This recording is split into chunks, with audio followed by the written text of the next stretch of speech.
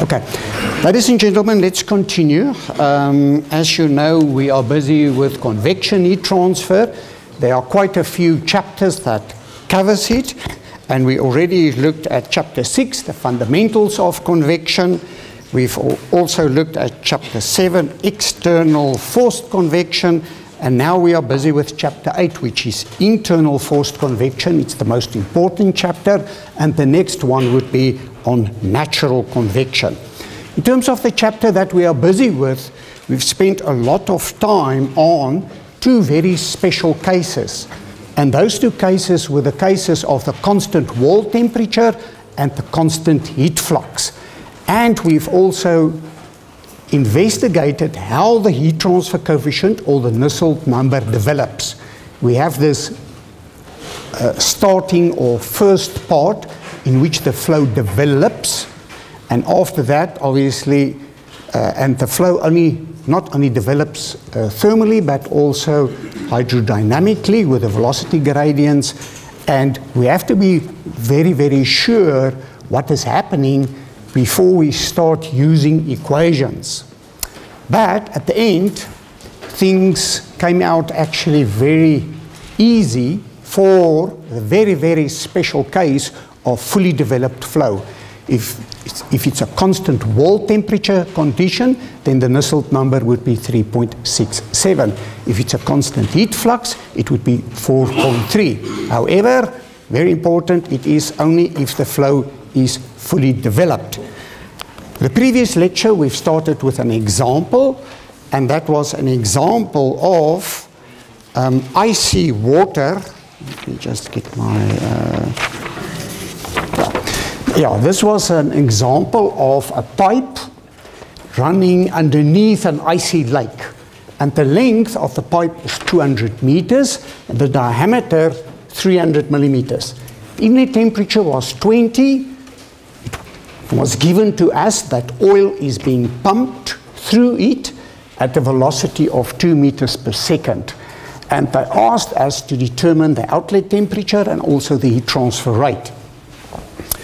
Now, one of the things that is always very difficult for students is this thing of that if this temperature is not known, what bulk temperature do I use?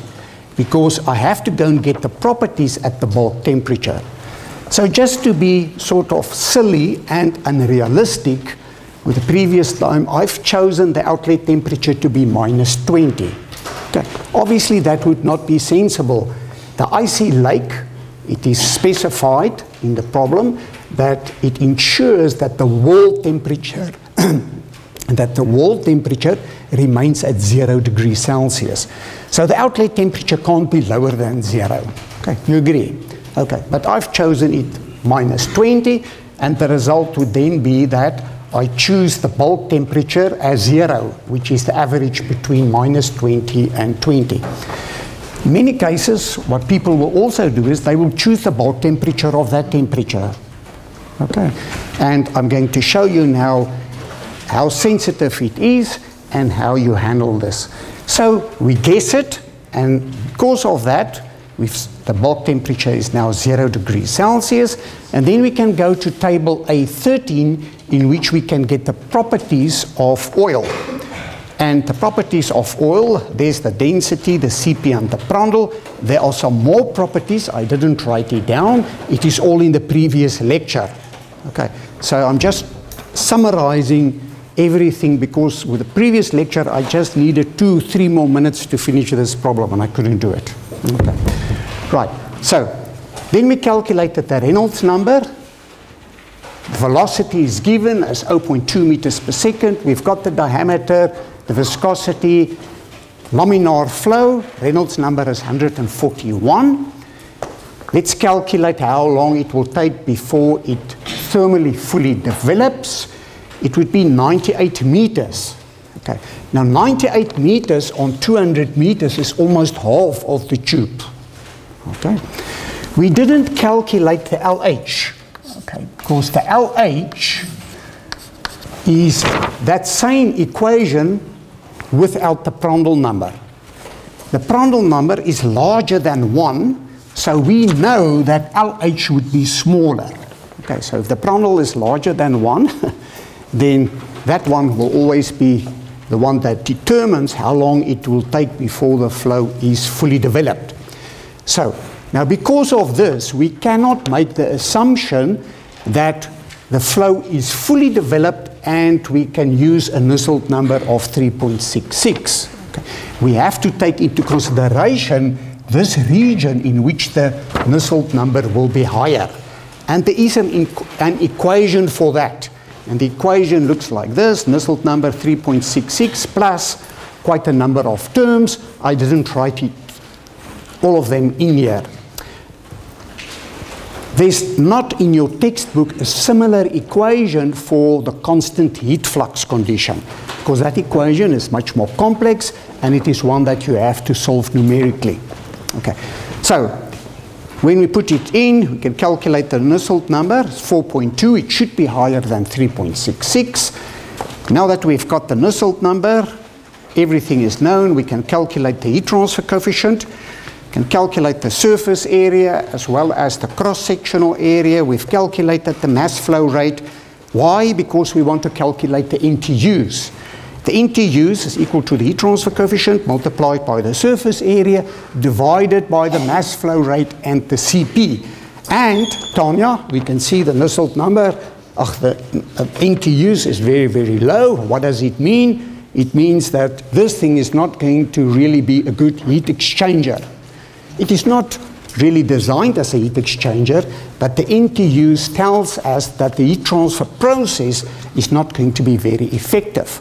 We know that if the NTUs is about 3, then it would be very effective, and anything more than about 3, you'll in any case start wasting your money. Okay, that is not good. So this is already a red flag for us that this is actually not a good problem, or something strange is going to happen here. Okay, now we can calculate the outlet temperature with that equation that we've derived. Surface temperature, the initial temperature, e to the minus NTUs. Take note, I've discussed it previously with you, I prefer that you do not use that in that equation, okay? Because then you do not have a physical feeling for the NTUs.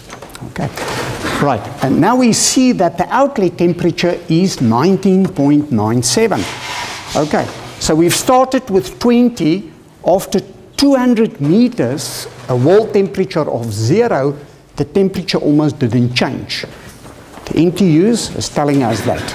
Okay, so the outlet temperature is 19. So that was the inlet temperature, that is the outlet temperature. That's the wall temperature, that is the wall temperature. Now we can calculate the LMTD.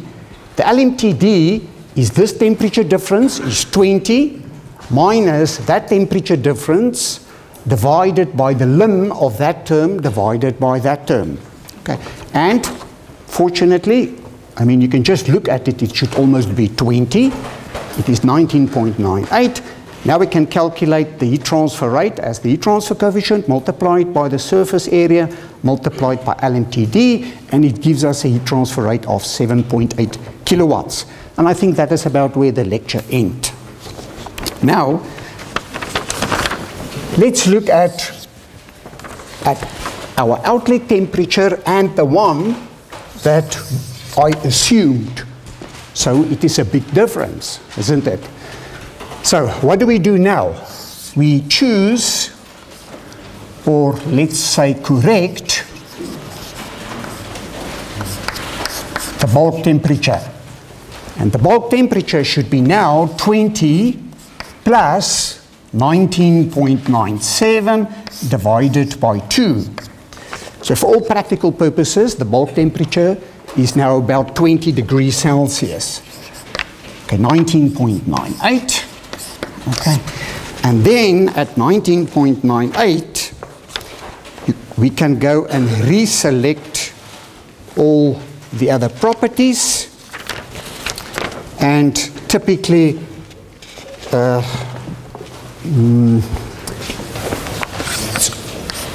density is 8.1. I'm not going to write down the units now just to save time.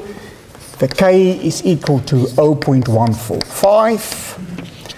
kinematic viscosity is equal to 9.429 multiplied by 10 to the minus 4.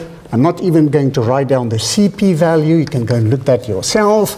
And the Prandtl number is equal to 10.863. Okay. Now, we've got different properties. And now we just have to redo all the calculations. Okay. So if we go and redo it, I'm just going to write down some of the most important ones. Then the length, how long it is going to take, is now going to be 103.7 meters. The Nusselt number, if we recalculate it, be 4.227.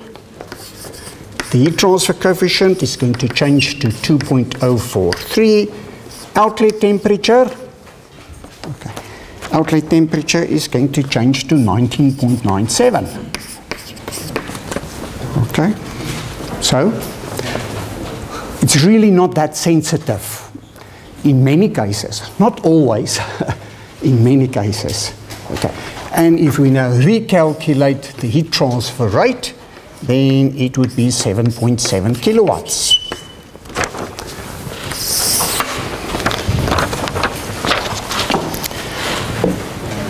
Okay, are you happy with this problem? I was so hoping that one of you will see a mistake in it. From the beginning. Yes? Your exit temperature can never be below zero. Oh, sure. But I could have, obviously, yes, selected another temperature.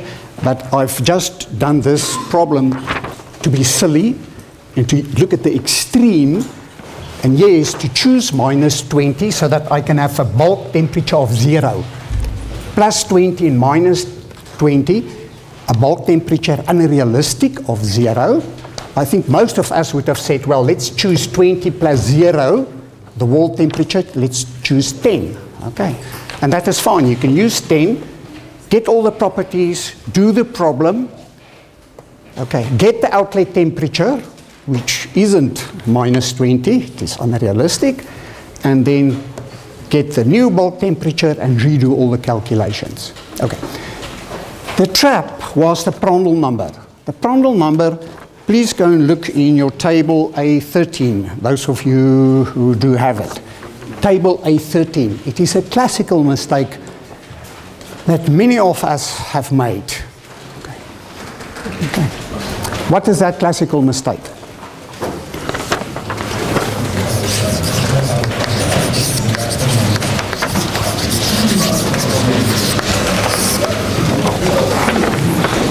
Table A13, go and look at oil. Look at the properties of oil for me. The properties of oil is not approximately 10.863, it is equal to 10,863. Okay, that comma is the 1,000 in many textbooks. So be very careful for that. Okay. Okay. Now, it should make a big difference, isn't it? I mean, a significant difference. Okay. Now, if you go and redo it with the correct Prandtl number, either this one here or with this one, because this one should have been 46,000. Okay, not 10,000, 46,000. Okay, all right. If you go and redo the problem, then you're going to find that LT is 104 kilometers. 104 kilometers before the boundary layer will be fully developed. Okay, very, very long. Why? The Prandtl number, that is so high. So typically in oils, and some of you are going to work in the air conditioning and refrigeration industry where you work with glycols. Glycol also have a high Prandtl number, then you can have similar types of behaviors. Okay, so LT changes to that. Then the Nusselt number is going to be significantly higher, 37.32. The heat transfer coefficient is going to be 18.04. The outlet temperature, you wouldn't believe it, is going to be 19.97. Okay. Again, what is the reason? Go and check the NTUs. The NTUs is equal to the heat transfer coefficient multiplied by the surface area, the mass flow rate, and the CP. And it is going to increase. It's going to be an increase. Look, previously it was 0.001. Now it changes to 0.014. So there's an order of magnitude increase. But still, it is very, very low. And that is the reason why the change in temperature is so low. Okay. And then you can go and calculate the heat transfer rate. Now, the heat transfer rate, what do you think will happen with the heat transfer rate?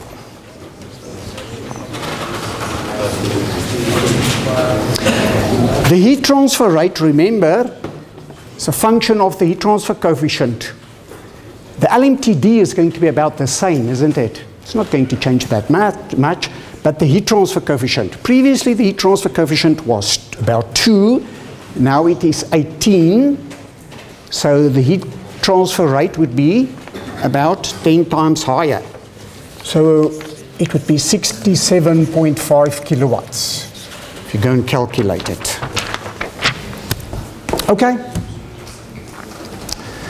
That is the work on laminar flow. Remember that the Nusselt number is a function of X. It is an engineering judgment in terms of when you can use the equations for fully developed.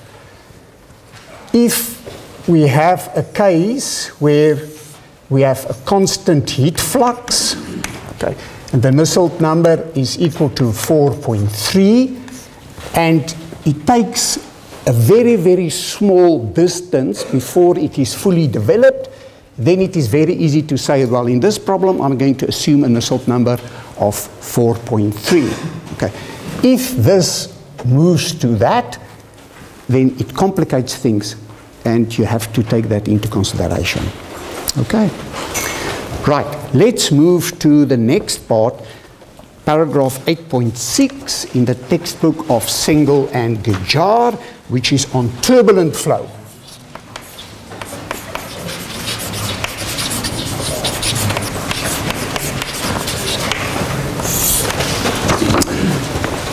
Okay, turbulent flow. I actually would like to take this out.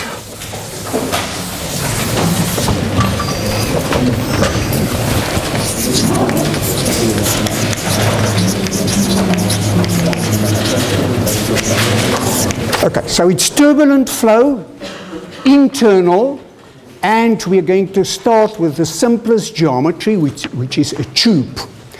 Okay, so what happens in tubes in terms of friction factor and Nusselt number? Friction factor is a function of Reynolds number, and Nusselt number as a function of Reynolds number. Okay, 4 typically flow through a tube. Okay, we know that we have a region of laminar flow and then turbulent flow.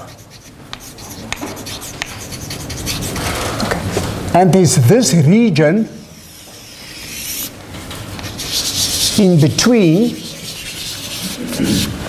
where things are a little bit unknown, unpredictable. It depends on the type of inlet and also on upstream conditions. Okay. Now this is about at 2,300. Okay. Then we also have a special value there of 10,000, and I'm going to explain that just now. Okay.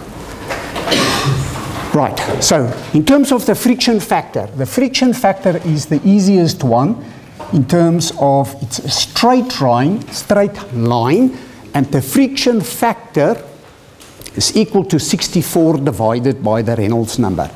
We've done it in fluid mechanics, and we've done it many times. And you can see it on the Moody chart. So the friction factor in laminar flow, it's a straight line. Remember, this is a logarithmic scale. That is why it is a straight line. But it is equal to 64 divided by the Reynolds number. Then we have the transition flow regime. And typically, the flow would do something like that. If you do very good measurements, like we did in our lab, then you can actually go and quantify all those points very, very nicely. And then after that, we have something like that. And that would be for epsilon divided by d equal to 0. What is epsilon? Epsilon is the little bit of obstructions or disturbances in the pipe in terms of the roughness. So this is a smooth tube. For a smooth tube. Okay. Now for a rough tube, things would start doing something like that.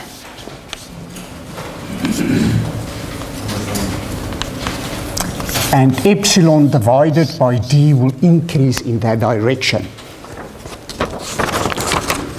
Okay. Now 10,000 is, as I've said, a special type of Reynolds number, because all experiments show that if the Reynolds number is larger than 10,000, then the flow will always stay turbulent. Okay. Between 2,300 and 10,000, or between 3,000 and 10,000, things are a little bit more unpredictable, and it is called the lower Reynolds number end, and it is a special subject or speciality of fluid mechanics and heat transfer, and we do not have the time to go into that detail. Okay. Right, so that is typically how it looks like, and typical equations that we can use for specifically smooth tubes. Okay, so if it is smooth, then we can use, for example, the Petikov equation. Petikov equation of 1970, and that equation says that the friction factor is equal to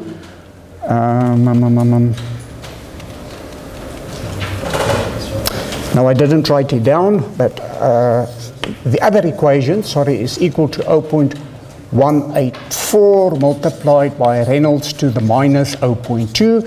I'm going to show you the Petikov equation just now. Okay, so there is a Petikov equation that we can use for the friction factor for a smooth tube, and then we have this equation which is called the power law equation, and there are many more equations that you can use. Some easier than others, some more accurate than others, and some that you cannot solve explicitly, but you have to iterate to get them. You've done that in fluid mechanics. Right. In terms of the heat transfer, and now we have to be very careful, those special cases where the flow is fully developed, okay, a constant wall temperature, then it would be 3.66, okay, and if it's a constant heat flux, then the Nusselt number would be equal to 4.3, okay, so and that is actually very difficult to get. Practically and in a lab, it almost never happens. As like with the previous problem, we always have a first part of developing flow, and then in the next chapter we are going to do secondary flow. So based or induced on the forced convection will also be secondary flow. Secondary flow would be, if you look at the tube like this, okay, then maybe you're heating it, then this temperature will be higher than that temperature. And the result would be that the density would be lower here than there, and the result would be a secondary flow in the tube that looks typically like that. Okay, enclosed on it. Okay. And that would actually, the result of that would be what we call mixed convection, and it would actually increase those values. But, okay, so that is typically how it looks like. And then in the transition flow regime, depending on the type of inlet that you use, you can get a type of transition like that. But once the flow is turbulent, then typically we will have something like that. Okay. And in the turbulent flow regime, the Nusselt number is a function of, well, now it depends on who did the research and who did the measurements. All of them are functions of Reynolds number and Prandtl. Okay. But because it wasn't that accurate, the surface roughness was also starting to be taken into consideration. And then later on, there were also problems where there were huge differences in the viscosities from the surface to the center. Okay. And the result would then be also viscosities like that. Okay.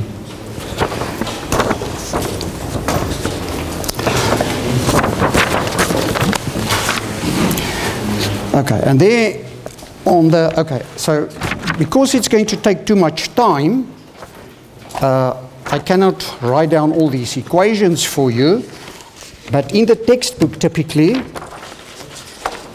you can see there is the Petikov equation, the one that I've referred to there of 1970. Take note, it's for a smooth tube, and it has limitations in terms of the Reynolds number, 3,000 to 5 million. Okay. Then the first equation that has been developed is equation 866 in your textbook, and that equation is called the Chilton-Colburn analogy. Okay. And as you can see, it is quite a simple equation to use. But we see the friction factor there, and we need to use the friction factor from there, or you need to get it from experiments or from the Moody chart. Okay, and then people started developing more accurate equations, and the next one is equation 867, and that was the equations of, let me see, I think it was also Chilton and Colburn that did some follow-up work, and then they developed those equations. Nusselt number is equal to 0.023, Reynolds to the 0.8, Prandtl to the third. Prandtl number range and the Reynolds number range. Take note, the Reynolds number range is larger than 10,000. Okay. Now, this is a very easy and a simple equation, as well as the next one, which is called the Dittus-Boelter equation, which was developed a few years later. And the Dittus-Boelter equation says the Nusselt number is equal to 0.023 multiplied by the Reynolds to the 0.8, Prandtl to the n, where n is equal to 0.3 if you do heating on the tube or the fluid, and 0.4 if you do cooling. Okay. Okay. And then more equations starting to develop. And as you can see, they start becoming more complicated and more terms are being added. For example, here we can see the viscosity ratio. So this is specifically for the cases, as I've mentioned, where you can have huge differences in viscosities. Glycol, for example, is specifically in the heating, ventilation, and air conditioning industry. In this case, that ratio would be significant. And also the oil example that we've done.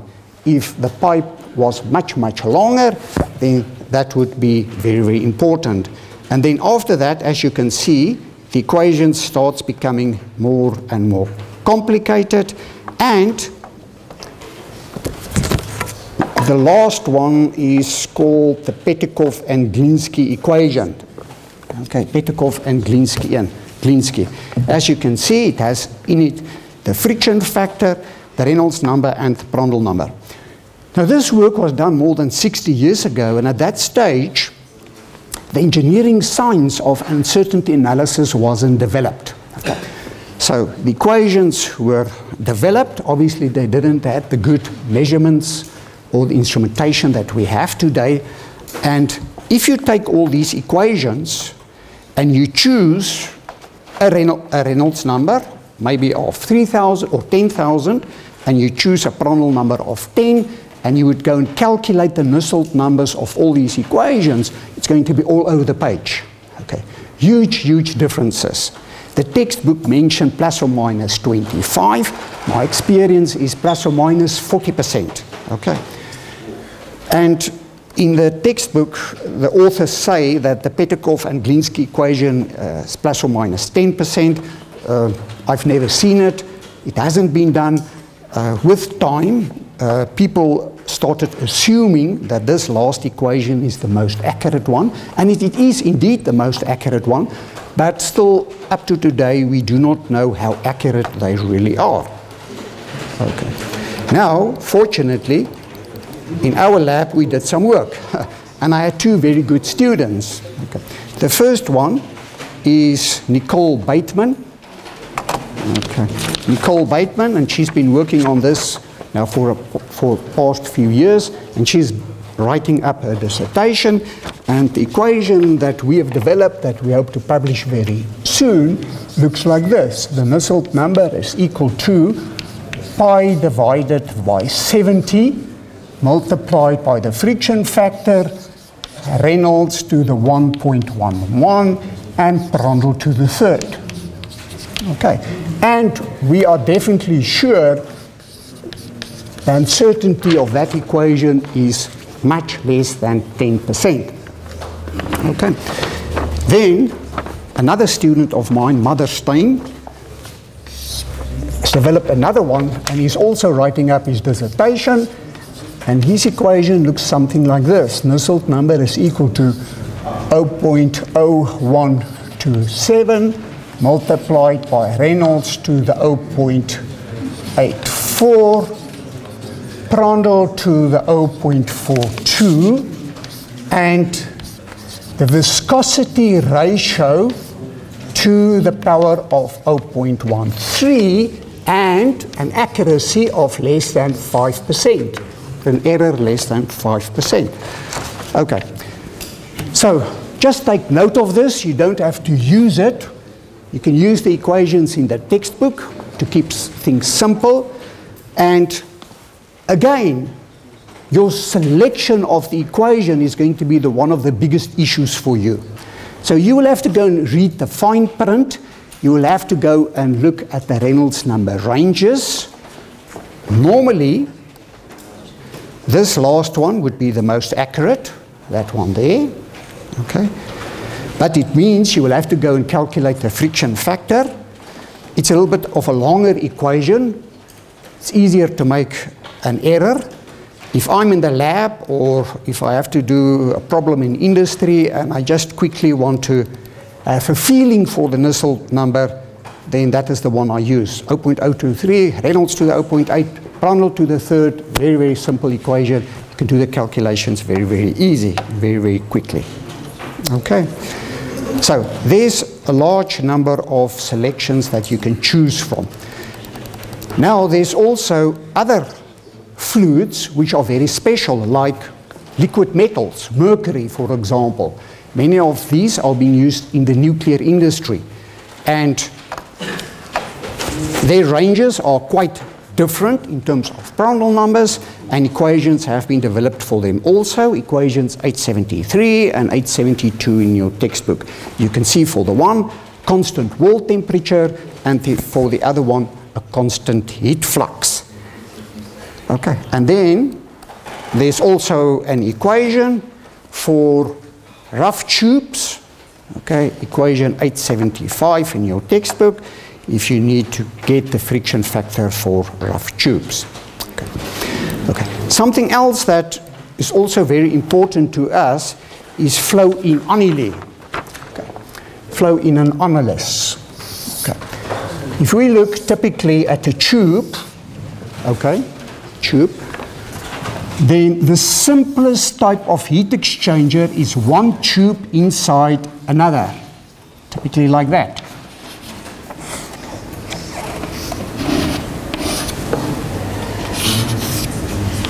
Okay. Where the flow in the inner tube maybe goes in this direction, and the flow in the annulus would go in that direction. Okay. So, if we look at it from this side, then we will have that diameter there, which we call the inner diameter, okay? And that would be the outer diameter of the inner tube, okay? And then for the outer tube, we will use that diameter there as the outer one, and the reason is very simple. All the flow happens in between there. Okay, that's flow in an annulus. Okay, so when we get problems like that, then the simplest approach that was used for years and years, and which is also sort of used in your textbook with a little bit of a modification, is to say, well, let's calculate for an annulus the hydraulic diameter. Because the equations that I've mentioned are all valid for a tube, a circular tube, not another geometry. Okay. If we have something like this now, we can calculate the hydraulic diameter, which is equal to 4 times the cross-sectional area divided by the perimeter. We've done it previously, I'm not going to do it now, but then you can derive that it is equal to the change in diameter. The difference in diameter would be the hydraulic diameter. Okay. And what we then do is we would calculate the Nusselt number in the annulus. Nusselt number 0, okay, would then mean it is the Nusselt number there, so 0, okay. There's Nusselt 0 in the annulus. And then there will be another Nusselt number which would be in the inner tube. And for that we use I to indicate the inner tube, and that one is for the annulus. Okay, so if we then have the hydraulic diameter, we can use the hydraulic diameter in all the other equations to get an estimate of the Nusselt number. And the result would then be the heat transfer coefficient in the annulus multiplied by the hydraulic diameter divided by K. Okay. Now in your textbook there's also a table 8.4. I'll show it to you quickly. And that was developed by Keyes and Perkins in 1972. And it would give to you for different ratios of the annulus ratio Nusselt numbers. Okay? Okay. Now that was in 1972. It wasn't very accurate. Now Dr. Jaco Durker, he was a student of mine, an undergraduate student. Okay. And I recruited him to do his final year project with me, and then his master's and his PhD. And since then, the two of us, and with other students, have been working on developing equations for getting the Nusselt number in the annulus. So the first publication on this was in 2007, and since then there has been quite a number of them. And the most recent one was last year by a student of us, Warren van Zyl, who did his master's, and he produced these two fantastic graphs. That is typically now for an annulus, which is being cooled. And there you can see the results. And this is just some of his results for a very specific ratio. A is the diameter ratio. Okay, and there you can see the results. And we've also compared it to the work of others. And it is very, very accurate. And then similar results for annulus, which is being heated. Okay, so at this stage you just need to know that a lot of work has been done for getting the Nusselt numbers in an annulus. Okay, and our work is by far the most work that we did, and it's also the most state of the art. So you can go and look at it when you need it, but for the test and exam, you can use the table, that is fine. Okay. Right, any questions on flow in annealing? Okay.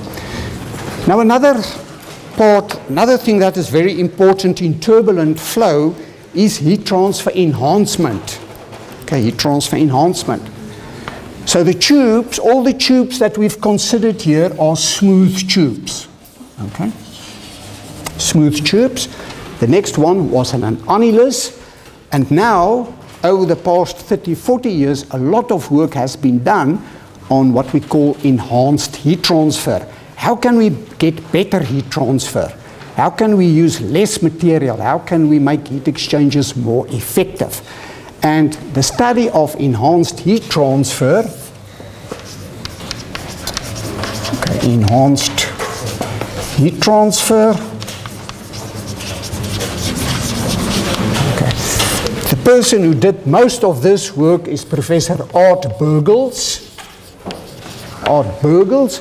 He passed away about a month ago. Okay. So you can go and look at his work, and in his work you will see how they have started with, on the inner tube, putting in fins, typically. Okay.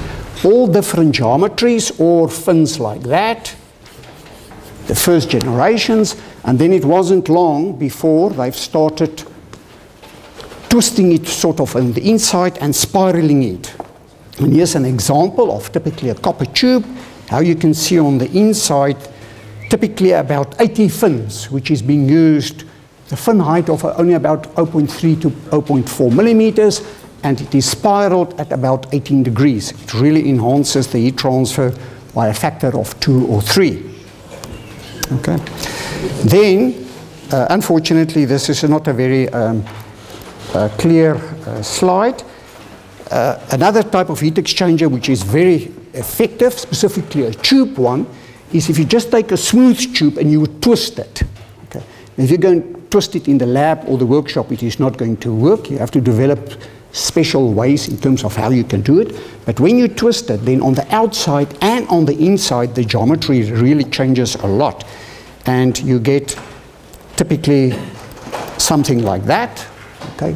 Call it a fluted tube heat exchanger, and there are thousands of methods that has been developed for enhancing heat transfer. There you can see some more examples, and unfortunately I see this is not very clear. And then you can also put in wires or twisted tapes. Just take a copper or a stainless steel thin plate and just twist it and then put it on the inside of the tube, especially used for fluids with high Prandtl numbers, and then even wires on the inside. Okay, so lots and lots of methods that has been used, and in our laboratory we have also published a lot of work on it, and you can just go and look what is available. Everyone has its advantages and disadvantages. There's not one of them that you can always say that is the best one. Okay, just give me one more second. Okay, just one more second. Okay. Now, in terms of enhanced heat transfer, there are two strategies that can be followed. Two strategies. The one is to give more surface and to do things like that. But in principle, the heat transfer coefficient is directly proportional to K and the thermal boundary layer thickness.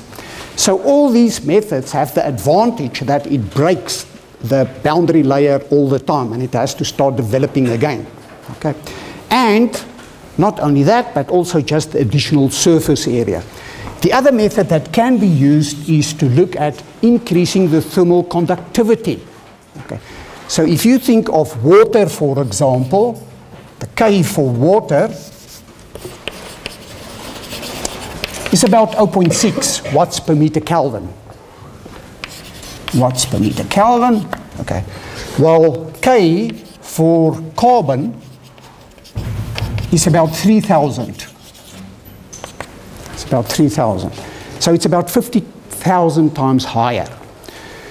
So there's a lot of people doing work in this regard where we look at carbon nanotubes.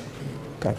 So on nano size, a few nanometers, and inside that tube there are actually quite a few layers of them. And one of my students, Kirsten Grote, and I recently looked at carbon nanotubes, and we've published some work in that regard, and that is another method that can be used, increasing the K just by a small concentration of carbon nanotubes, less than 1%, and you can actually double or 2 times or 3 times increase the heat transfer coefficient. Right, thank you, ladies and gentlemen.